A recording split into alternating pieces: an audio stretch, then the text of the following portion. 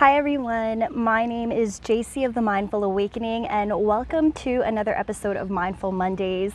Clearly this is not my typical background, but I just decided I needed to get out of the city, and a friend of mine, Eagle Flight, on Instagram suggested that I take myself on a solo road trip just to recenter myself with all of the full moon in Aquarius energy. This portal that's open right now, I've kind of just found myself in a little bit of an emotional space, which always happens to me during the full moon season, but I'm happy I took his advice and took myself out on this little road trip. As you can see, it's beautiful out here. There's boats behind me.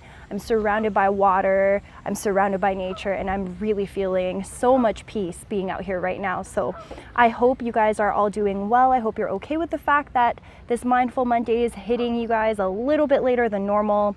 Heads up, I will not be using the Rebecca Campbell Work Your Light Oracle cards for this particular Mindful Monday, only because I could bring limited stuff with me because I am filming on location. So we're only going to be using the Light Series Tarot deck, and I hope that that's okay with you all. So let's go ahead and check and see what energy we are going to be experiencing for the week of July the 26th to August the 1st. What energies will the collective be facing for July the 26th to August the 1st? All right, let's take a look and see what's in store for us. July 26th to August 1st. Also, it's really bright right now. I know it looks overcast in the video, so I'm not 100% sure if it's shaky. I apologize if it is, but I hope these messages still resonate with you. All right, we need one more card. I'm taking 4 cards from the Light Series Tarot deck. Really interesting energy. Wow. So the first card that popped out is the 9 of Wands upright, followed by the 7 of Wands upright. We have no cards in reverse for this week, which is beautiful, and I'm so happy to see that. With the 9 of Wands upright and the 7 of Wands upright, I'm really getting here that we're taking the time to protect our peace. We're taking a time out in whatever aspects in our lives that may have been stressful.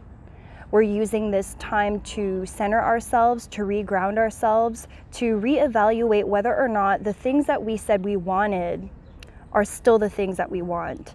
And I think oftentimes when we are very goal-oriented and we have a certain plan, at least for me personally, I know that it's sometimes challenging to admit that your plans need to change, to admit that something that you first started off as wanting may no longer be what you want for yourself anymore. And I think there's a bit of like a defensive energy that's here right now, like wanting to self-protect, wanting to preserve our energy, wanting to protect our emotions, protect our heart. Not necessarily, I think, because people are coming at us per se, but I think over this last full moon in Aquarius, we have been going through like a collective, massive download of a whole bunch of different things. Our realities are shifting, our desires are shifting. Stuff that made us once happy just isn't necessarily doing it for us anymore. And I think there's almost like a need to have to go inward and take a time out from everyone and not be affected by other people's opinions. And I think that's what this week is going to be all about. It's about self-love, but not necessarily self-love in terms of like, oh, light some candles, take a bath. Self-love can also be deeply healing. Self-love could also look like purging emotions. Self-love could also look like taking a time out and being alone.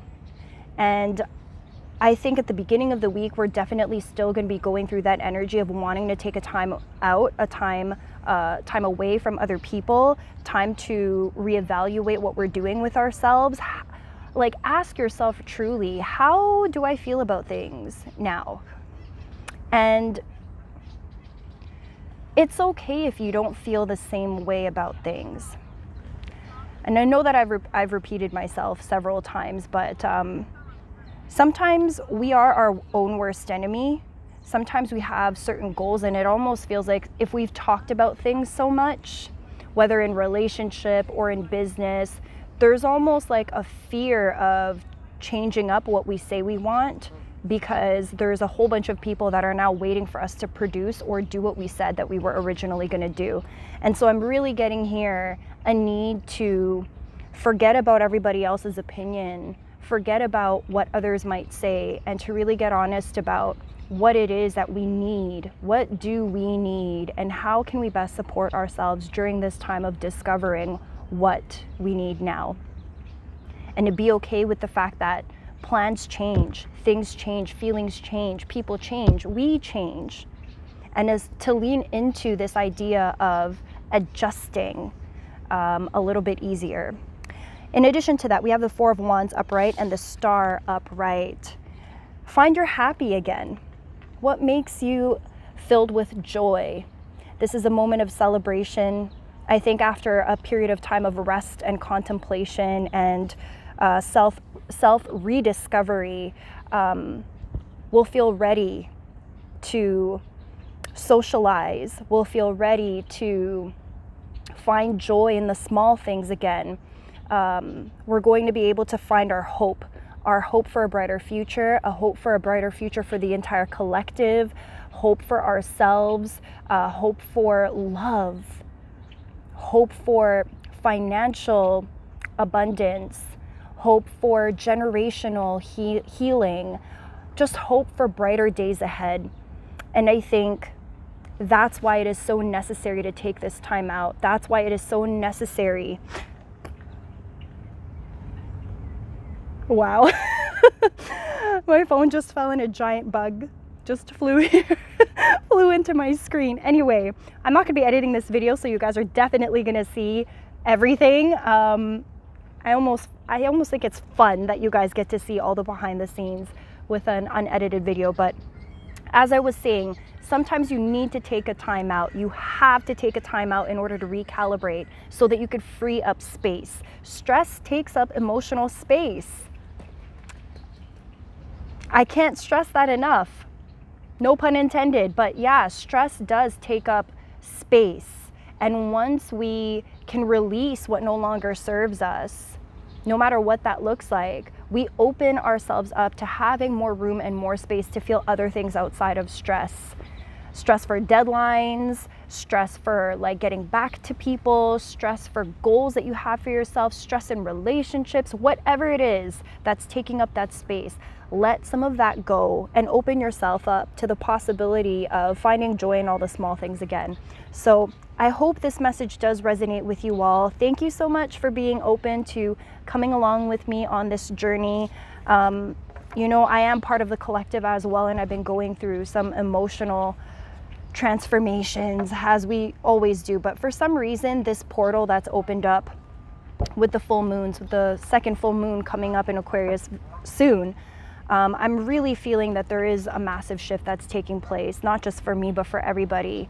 And so whatever you guys need to do to find yourself once again, for me, it was getting into a car, driving an hour and a little bit away by myself and being surrounded by all of this natural beauty. That's what it took for me to rediscover the balance that I need for myself in order to make decisions that feel really good, like truly feel good for me on the inside. So I'm wishing you guys well for the rest of this week. I hope this message resonates with you all, and I will catch you in the next video. Bye.